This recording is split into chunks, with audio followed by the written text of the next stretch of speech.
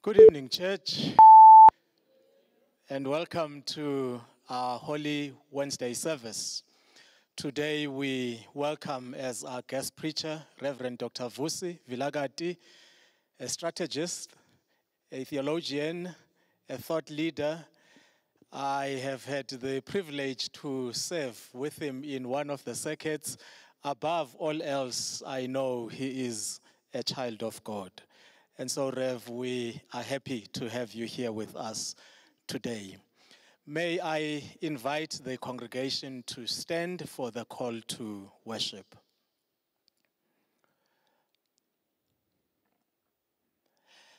Come, let us sing to the Lord and rejoice in the rock, our salvation. Let us come and give thanks in God's presence and greet him with songs of praise. The Lord is a great God, a king supreme over all. In his hands are the depths of the earth, and the mountain heights are his. The sea is his, he made it, and the dry land was formed by his hands. Come, let us kneel and adore. Let us worship the Lord, our Maker. He is our God, and we are his people, the flock he leads with his hand. Glory to the Father, and to the Son, and to the Holy Spirit, as it was in the beginning, is now, and shall be forever. Amen. Good evening, everyone. Hey, it's great to be with you here tonight. Every time I sing the song is called 1,000 Hallelujahs. There's a line in it that gets me every single time we do it. It says, there isn't time enough to sing of all you've done, but I have eternity to try.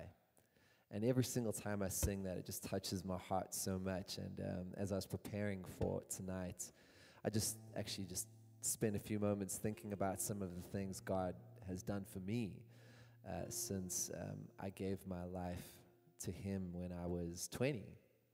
And some of the things are pretty epic, like being healed of cancer, to overcoming depression, to meeting my wife over here, So these are some pretty cool things, but they're just many everyday things, like waking up every day and overcoming all the challenges. And maybe as I play this intro, take a few moments just to think about some of the things God has done for you as we worship him.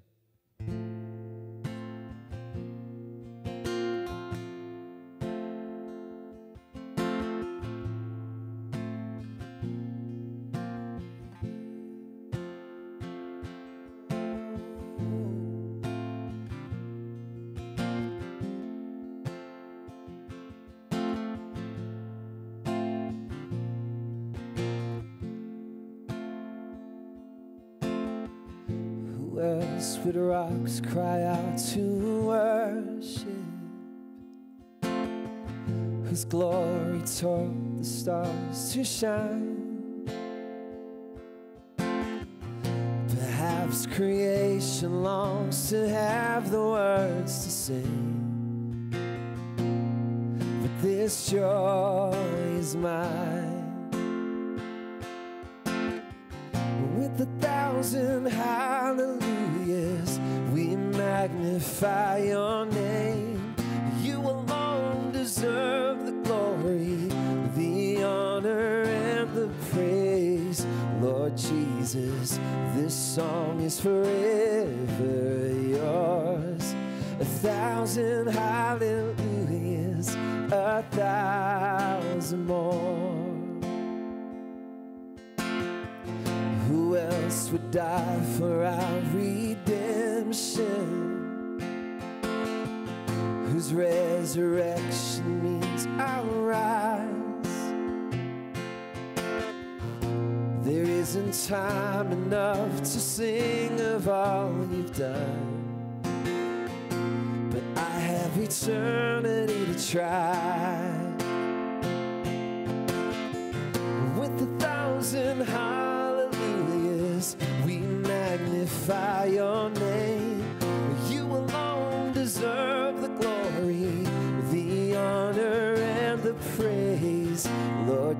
Jesus, this song is forever yours. 1,000 hallelujahs, 1,000 more. Praise to the Lord, to the Lamb, to the King of heaven, praise. For he rose, now he reigns. We will sing forever praise to the Lord, to the Lamb, to the King of heaven, praise. For he rose, now he reigns. We will sing forever with 1,000 hallelujahs. We magnify your name. You alone deserve the glory, the honor, and the praise. Lord Jesus, this song is forever yours. 1,000 hallelujahs, 1,000 more. 1,000 hallelujahs, 1,000 more.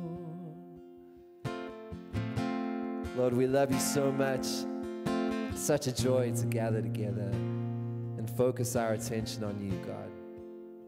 To say thank you for all that you've done for us, all that you're doing right now, Lord. Lord, I'm so grateful, Lord, that you are greater than anything that we face, Lord, and that you are worthy to be worshipped every day, every moment, every season, Lord. I thank you for every single person who's here right now, Lord. Just know how much you love them, Lord, how much you love all of us, Lord. Those connecting online and those right here, right now. God, open up our hearts, God, so that we may be more aware of your presence, Lord. Your presence is everything, Lord. You are everything. So give us courage, Lord, to open up our hearts even more now as we worship you, Lord.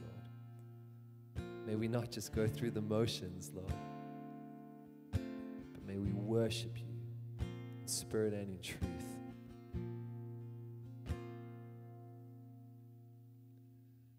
You give life, you are love, you bring lights to the darkness, you give hope, you restore every heart that is broken. And great are you, Lord. It's your breath in our lungs, so we pour out our praise. We pour out our praise. It's your breath in our lungs, so we pour out our praise to you only.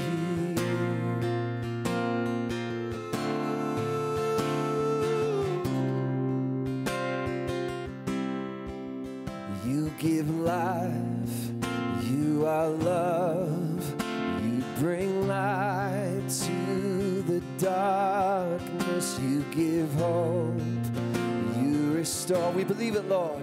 Every heart that is broken, and great are you, Lord. Let's sing it out. It's your breath.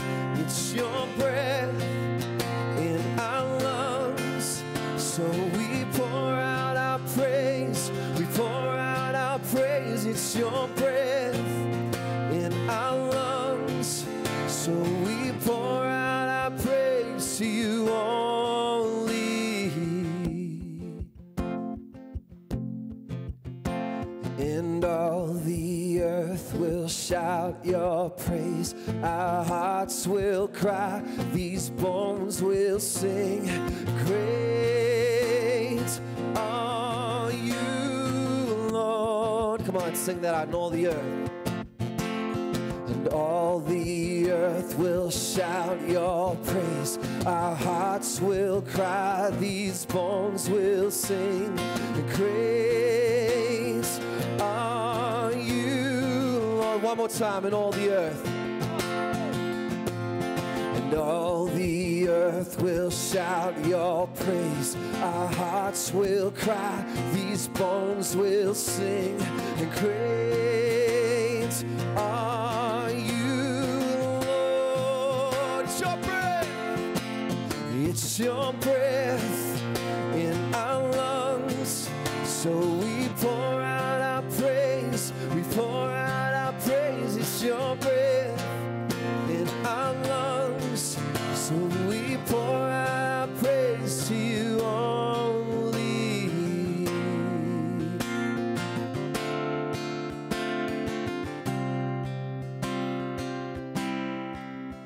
It's your breath in our lungs.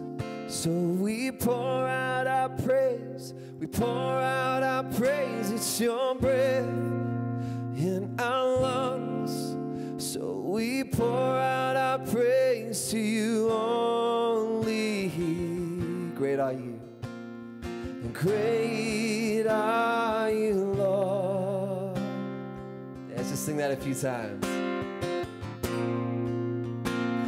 And great are you, Lord. Come on, from your hearts.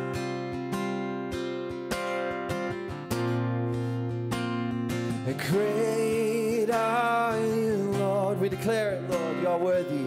Last time. And great are you, Lord. We just love to worship you, Lord. We're so grateful for this moment in our lives with you, Lord. Amen. Please grab a seat.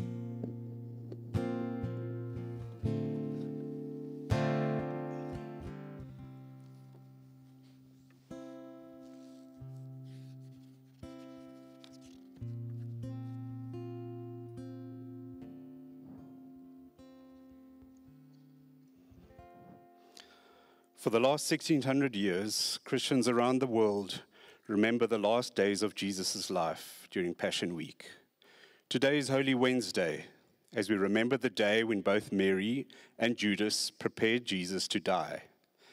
As the religious leaders offer Judas a bribe to more easily capture Jesus, and Mary prepares him to be laid in a tomb.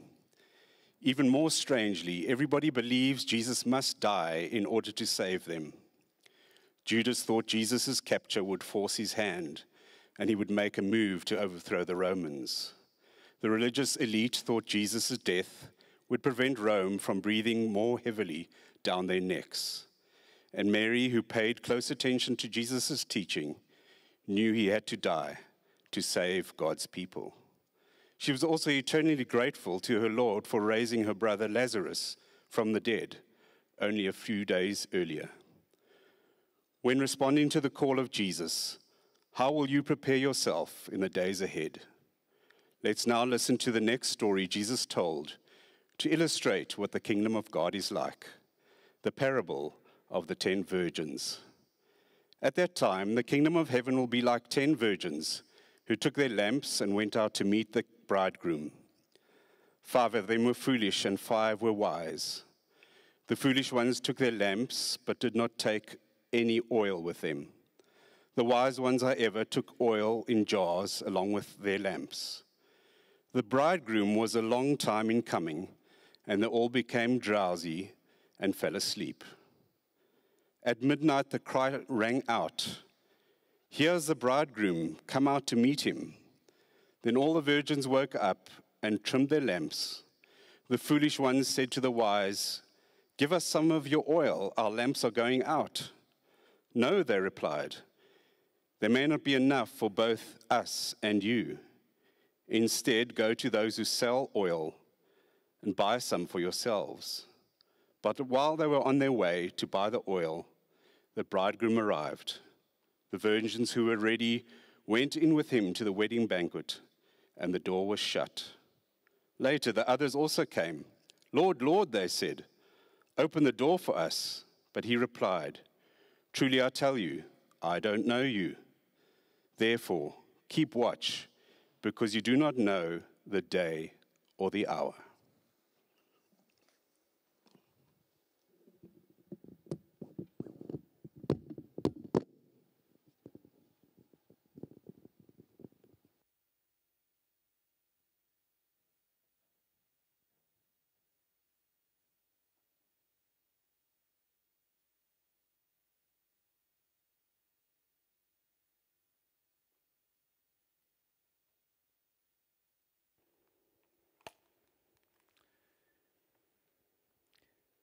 Brothers and sisters, mothers and fathers, good evening.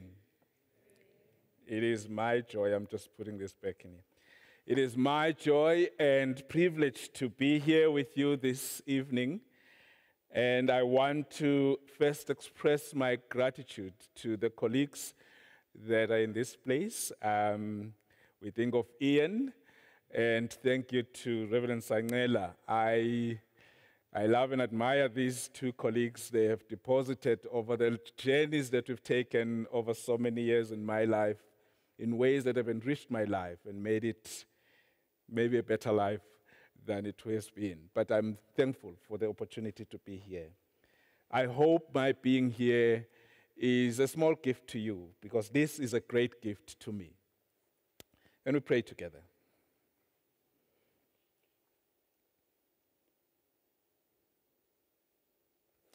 Lord, turn our thoughts into prayers, and turn our prayers into love, and turn our love into a life lived with you, in obedience to you, the one who calls us to prepare and live ready to enter into your kingdom. In the name of Christ and for his sake, amen. So when you encounter the story of the 10 virgins, you are made almost to choose between a number of things. Your Sunday school sensibilities about the story, the things you remember from that moment when you were either made one of those foolish ones or the wise ones. And you went home and cried because you didn't want to be the foolish one, you wanted to be the wise virgin.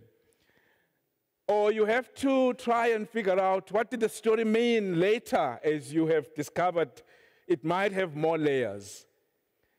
And in the choice of what Gracepoint has done in this Holy Week, they've taken the story and put it and planted it into the heart of Holy Week. And so it takes a different texture, even the reading of a story of this nature in Holy Week. As Adrian read, he read the brief preamble to the reading, and he said, we have for over 106,000, now I don't know how to call numbers, 1,600, don't do that, 1,600 years. And as he says that, and then he adds a bit, and part of the bits he added, that all of the mystery of Holy Week and Passion, and thinking about that story that we reenact in this week of the coming, of the living, of the dying, of that central week that we saw the mysteries of love becoming bare in the life of Jesus as he gives over his life to death. It's a powerful mystery of our faith. And so you then invite us to say, what do we do with virgins that are 10 in number? And the writers say there could be a mystery in that story. So maybe if I were to give a subtheme to my reflections, it could be something like this. And it's probably the new lingo and twang to it. It's either you've got it or you don't. It's either you've got it or you don't. Something like that. And if you think of it, I think it captures the heart of what happens in the story.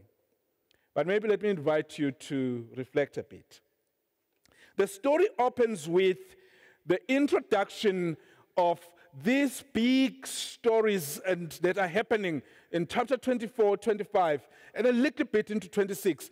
These stories that are called part of what theologians, in these fancy words that theologians use, Olivet discourse. I don't know what that means, but all it means to me is those very tense conversation that Jesus is having with his disciples just before he dies. It's almost in those stories, he tries and says, I have tried to walk with you for 3 years, and if not longer. And in the 3 years, there's a number of things that I've tried to crystallize in my relationship with you, in how I want you to see me, in how I want you to see God, in how I want you to see the world.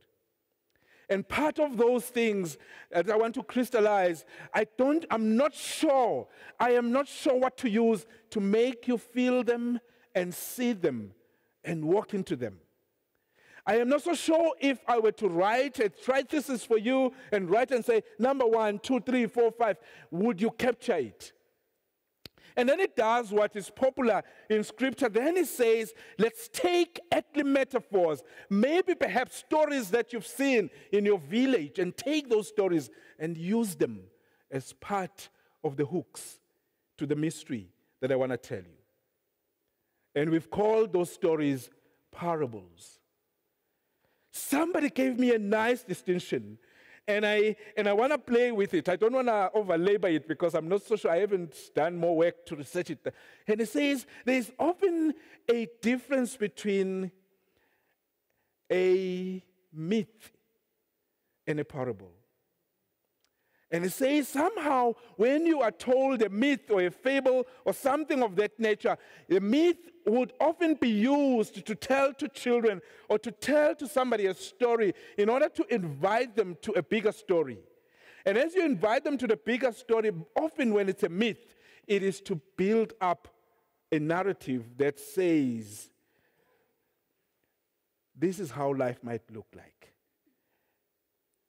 And so myths in their nature would propose and build up a world.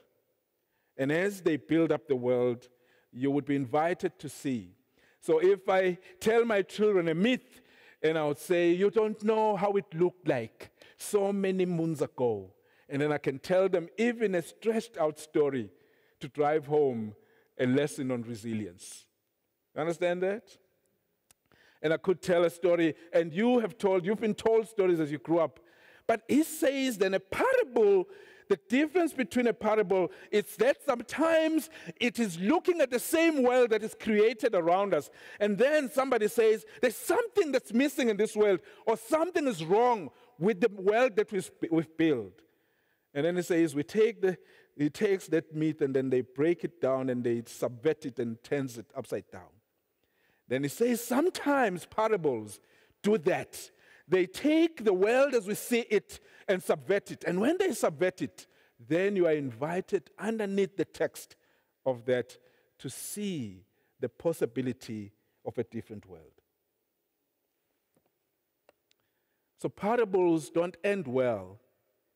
They leave you in suspense. They leave you wondering. They leave you with a disquiet.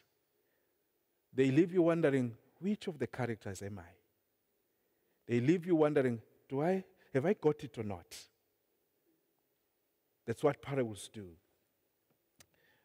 That's a lot for an introduction, isn't it? When is this picture going to get to the meat of it? When is he? When is he?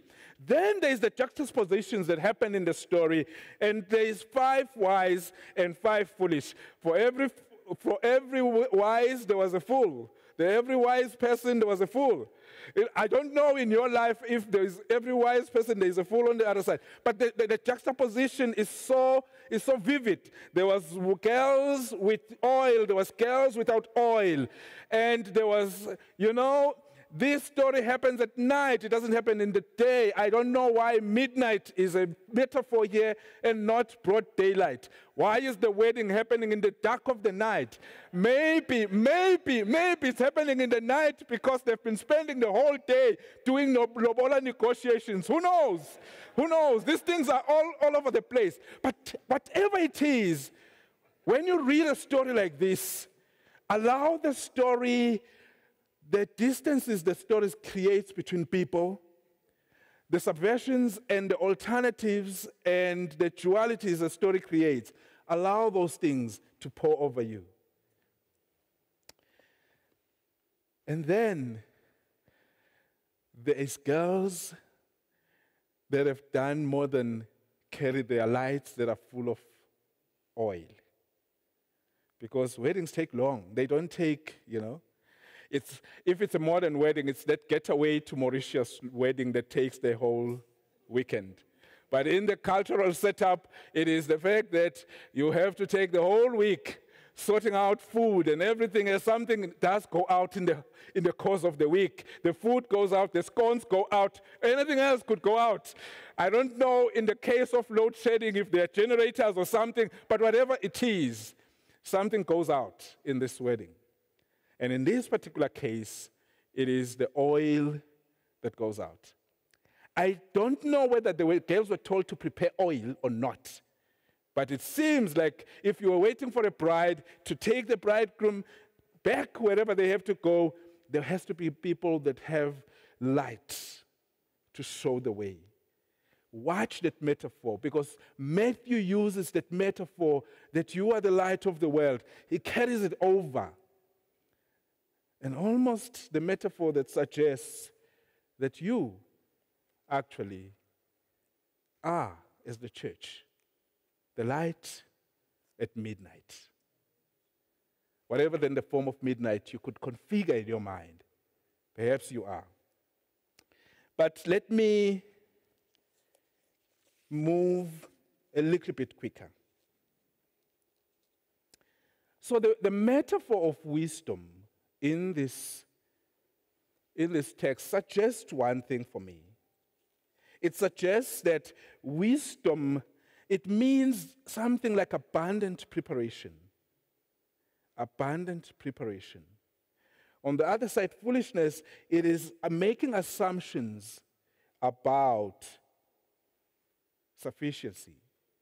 Making the assumption that I have enough.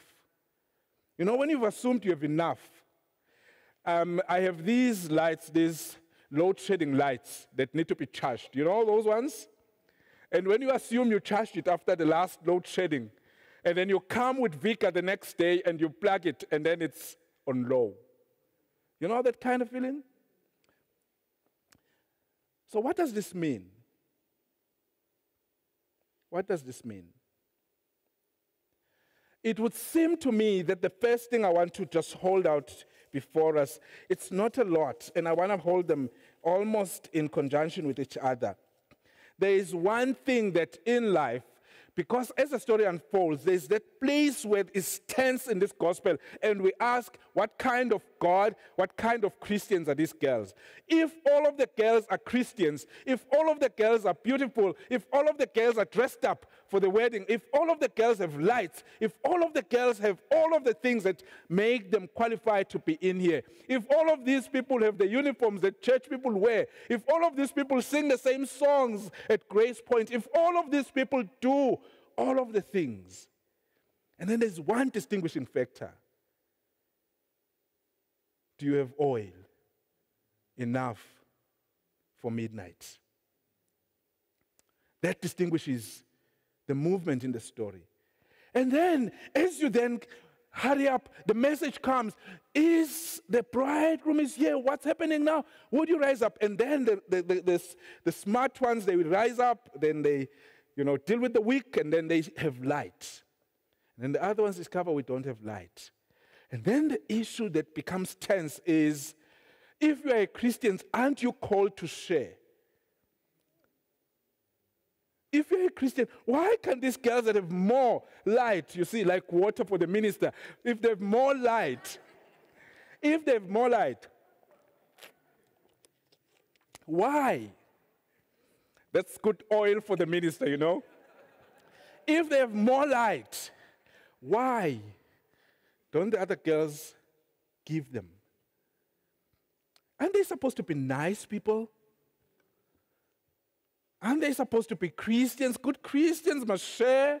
And then those girls say, when they turn around, they say, you go and find your own. This won't be enough. It's almost like get your own oil. You see, friends, there's things in life that no one else can do for you. There are tasks in life that you only have to do for yourselves. There's preparation in life, growing up in life, and making things happen that nobody else can ever do for you. You could have people to support you. You could have friends to encourage you. You could have the whole world to be around you. But there are things in life that when they have to be done, just you and you alone have to stand up and do them yourself. And it would seem at the heart of the Christian faith, that stuff, it is the creation of the heart of what it means to be a Christian. The identity, the forming of a Christian identity is an individual task. The forming of the virtues of what it means to be a Christian, it is my task. I could be in the crowd, it could be nice in the crowd, but there are moments in life that I won't go through with the crowd. So then the things that are submerged deep, that you have nurtured and you have formed and you have created and you have allowed yourself to grow through and live through, those things and the virtues that you master and grow through, those things become the things that are your oil at midnight. No one grows up for anybody else. Have you ever been in a moment when opportunity came and you were not ready? A business opportunity comes and you're not ready. You don't have the capacity. Or something happens and you're not ready. Or have you ever been in a moment that you were ready too late?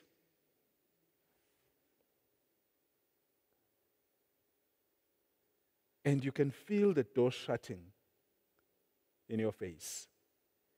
This story feels like a story of preparation. Preparation.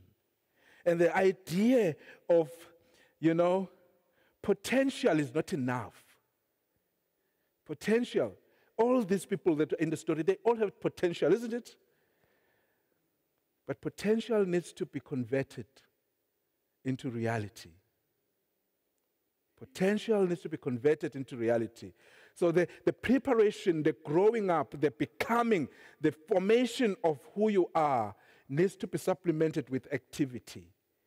The identity that you are forming is only tested in your movement, in the activities, the activity and the movement that you become. So potential needs to take reality. Oil in the alabaster needs to connect to that piece that is called the wick. If you don't know what a wick is, it's that string that goes down. My grandmother had those lights, That wick, that string that goes down to touch the oil, and then when it comes this side, it becomes the thing that you light. But sometimes, even the wick does need a bit of rattling in order for it to give more light. Sometimes you could light the wick and it becomes smoky. It needs to be rattled a bit and then more light. The Christian call and the invitation of Jesus is that a Christian is somebody that is actively preparing all the time, actively forming and becoming. The second aspect of that is that the Christian is not just a Christian by doing all of the things that you can do, the praying and the reading and the studying and everything. The potential that you are needs to be translated into reality of service. The service is the becoming the light in the world. And I hope that in our walking together with Jesus, we will become the light. Can I say it differently? The same thing. I don't want to labor it too much. Your mental preparedness and attitude of readiness is critical for every task in life. For your life, every aspect of your life, you will miss opportunities. And the wise ones are those that give effort to both who they are becoming and what they are doing. And then the foolish ones are those that do it. And we know all of them, eh? Because I am so far away from my family, I can say I have some foolish ones in my family. Because I'm so far from them, no one will hear this sermon, eh? Oh, it's online, by the way. Share it. But the foolish ones, it's the moments when let me carry the family metaphor. So if there's the one that has worked hard, there's the one that's just preparing their week to be lit by the other, always. And there's a sense in which they never really deepen their own journey to grow deeper and brave through those difficult moments and patches of life. And then they never give enough time to learning how to turn their potential into reality. And opportunities come, and all they do, they sit and complain. And they complain about their parents. They can complain about you. They can complain about their church. Even in church, there are people that complain. I hope there are no people that complain at Gracepoint. Some churches I know there are people that complain. But in every aspect, when you are tempted to complain, think about what else can I do to get ready for my next moment? Because God is calling us to grow. And in this Holy Week, as I conclude and as I close, I am not going to conclude and close 10 times. I only conclude and close once. One of my favorite philosophers in the Catholic Church, Michael Novak, talks about belief and faith in this manner. He says, you only truly know how deep somebody's faith when it has been washed through a number of things. And he says, there are the things we believe, common things that we believe, that we can say in front of other people, that when a storm comes, they washed away. Then there are the things that we probably think we hold dear, and the beliefs that we just think are the things we believe, and we want to be, when we are with people, we can kind of like try and say, this is what we believe. He says, your core beliefs in reality are the things that remain when midnight and the storm has come and everything has been washed. Those are your core beliefs. And in the heart of Holy Week, that's what happens to Jesus. He becomes truly who he is. He allows himself to love the world up until his love is laid bare on the cross. That's Jesus. That's the core of who he is. And the invitation in this parable is, how prepared are you? Do you have enough oil to take the journey to the cross? When the hatred, when depression comes, when the cross comes, when the friends disappear and Peter denies you, will you have enough oil to stand through that? During COVID, we discovered how much oil we had and how much oil we lacked. And may this week for you be a time of refueling your reserves of oil. In the name of Christ and for his sake. Amen. Come, let us pray.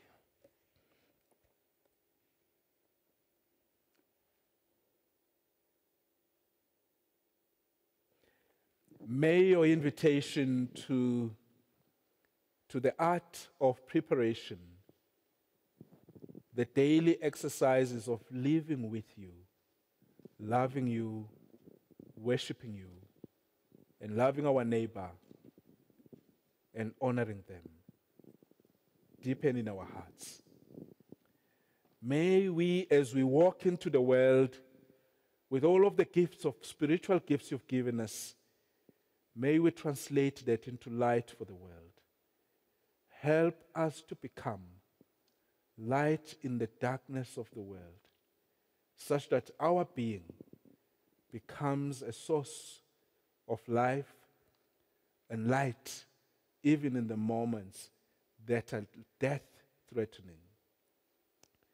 Help us, O God, to walk humbly with you, to carry the cross with you this week.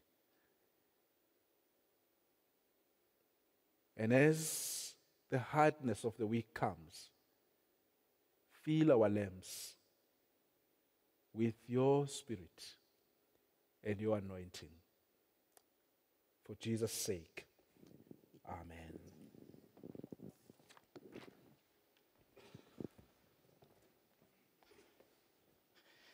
Catchy phrase. It's either you got it or not. For our meditation and reflection throughout the week, we have used symbols. On Monday, we put stones beneath the cross. Yesterday, we wrote notes and placed them on the prayer net wall.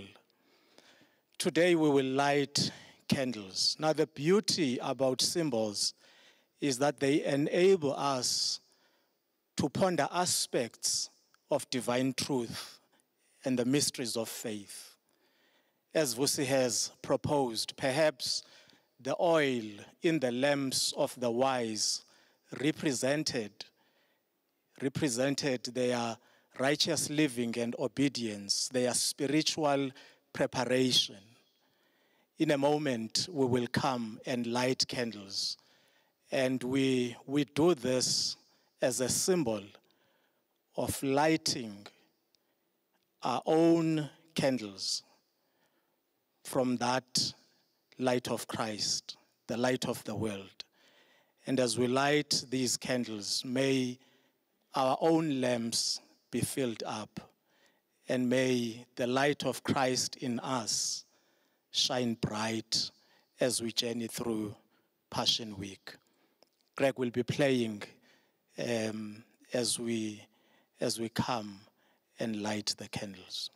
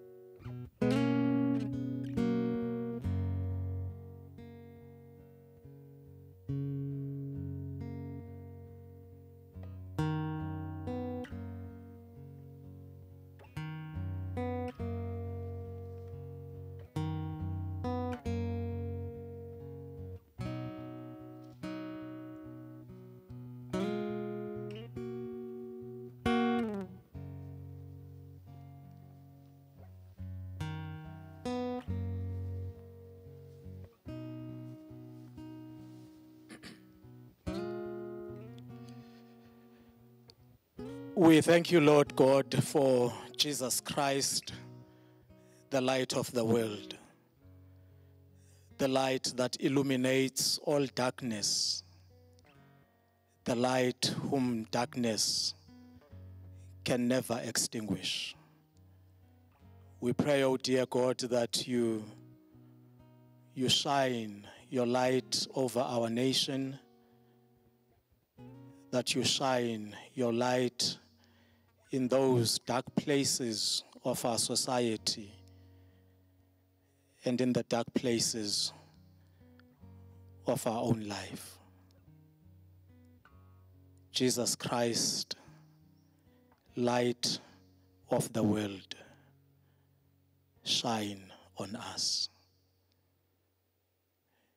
Amen. Friends, we come to the end of our service. Receive now the blessing of God.